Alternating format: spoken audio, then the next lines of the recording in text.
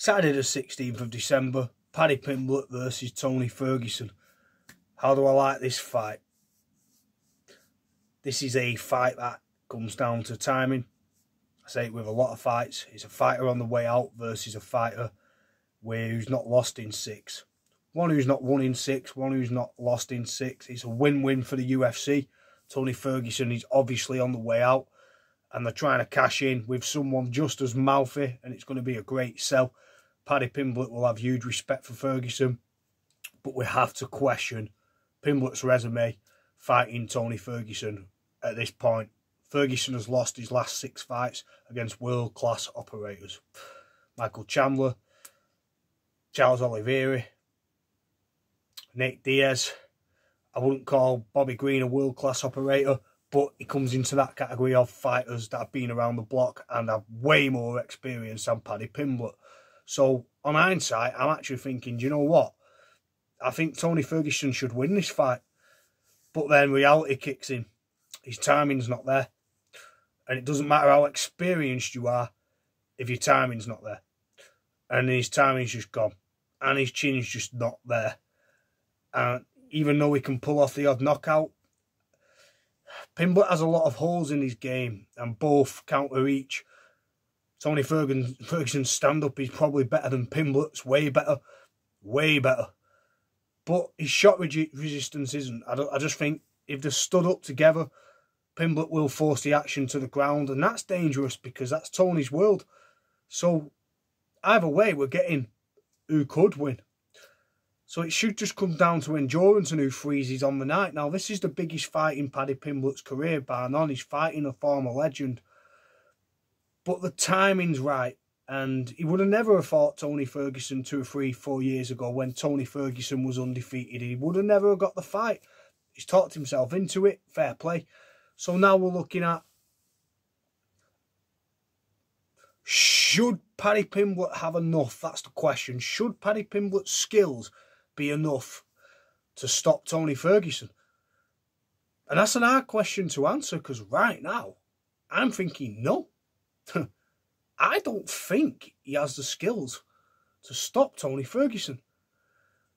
But time waits for no man in fighting, and if Paddy Pimblett can stay focused and get Tony to the ground and not leave anything, then he wins. And it's grappling versus jiu-jitsu now. Tony Ferguson is a top-class wrestler. And right now, I'm seeing more ways for Tony Ferguson to win. So, am I doing a Chael Sonnen right now, just weighing it up? I'm just seeing more ways for Ferguson to win here. But then sense just keeps kicking in, saying, he's done. You want him to win, he's done. So part of me thinks Tony Ferguson is going to win. But why is reality saying, no, he's done, and Paddy Pimblett is going to get a win? Now, if Paddy Pimblett beats him, he's only beat the Tony Ferguson he could beat. Not maybe the old one, but it doesn't matter. That's still a fantastic name on his record. And if he doesn't beat him, wow, well, then he's not ready for the other fighters, and that'll just show. Because Ferguson, it's a win-win. If he loses, he's expected to lose. If he wins, hey, I doubt he'll get another shot at the title. This is sort of like Tito Ortiz when he fought Ryan Bader, and Bader was on the come-up, and then I think he was undefeated, and then Ortiz caught him. Could be one of those. So you're asking me, Hughesy, who is going to win? I'm saying Tony Ferguson. But then, something's just saying, don't say that. Reality's kicking in. And it's saying Paddy Pimblett is going to win because he's just going to be too energetic for Ferguson to deal with. And even though he throws windmills, he might just have enough for Ferguson on the ground if he focuses. I'm going to go with youth. I'm saying Paddy Pimblett. I'm saying Paddy Pimblett. And I don't know why, but I'm saying Paddy Pimblett. See, I'm thinking Tony Ferguson has a lot more skill. But the more the fights go, time's ticked on. He has fought harder fighters. But now he's fighting a younger fighter who will stop at nothing. And if Pimblett can't beat a shot-worn Ferguson, then it's worse for him. So I'm going to go with Ferguson, with Paddy Pimblett, just because it is actually a 50-50 fight. This skills and experience versus